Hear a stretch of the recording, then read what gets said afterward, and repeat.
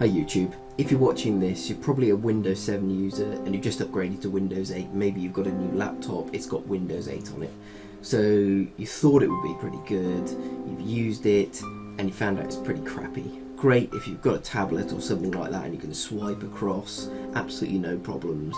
Really useful, really intuitive. On the PC, on a laptop, on a desktop, well, it's naff. Now what you've also probably tried to do is play one of these, a DVD. You've put it into Windows Media Player, nada, nothing, cannot work. So what I thought I'd do is prepare this little video to show a couple of ways around how we can get DVDs playing on Windows 8. Right, so here we are on the computer and you can see we're on Windows 8. Our beloved start menu from Windows 7 has disappeared, turned into this little box thing on the side which jumps up, shows all your programs.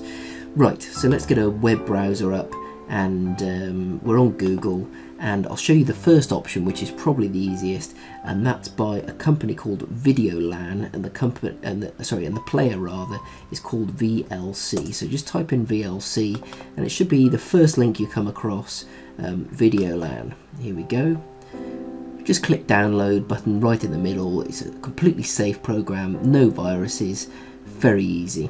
I've already got it up and running here, as you can see. Now what's really handy, if you leave it on in the background, you put in your DVD, it should start automatically. But I've already got my DVD in, so the easiest way to do it is to go to Media, go to Open Disc, and you're presented with the disc options. As you can see, you select which one it is.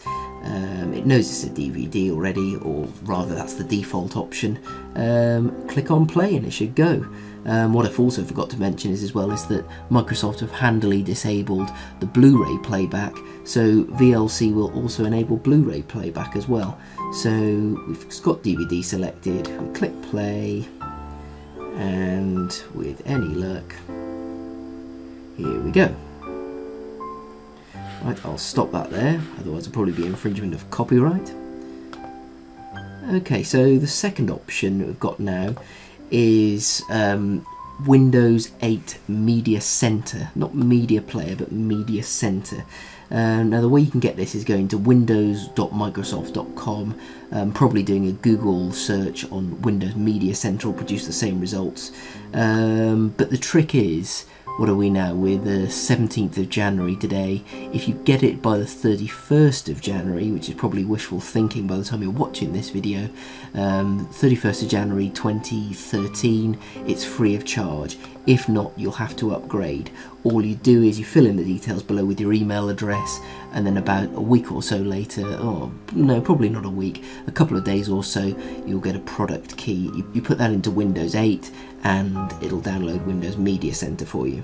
Now I'd love to give you a little quick demonstration of Windows Media Center, but the clever people at Microsoft have written some code into it. So if you're using screen capture software, as I am, such as Camtasia, I'll put a link to that in the comments as well if you want to mess around with that, it won't actually show up. So it's quite a good program, but at the end of the day, if you can get VLC by Videolan free of charge, why not use that? It works fine for me, really good player, no problems, works every single time. So yeah, so that's the couple of ways that you can run DVDs on Windows 8. I hope you found that useful.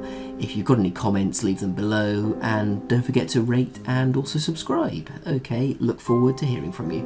Thank you very much.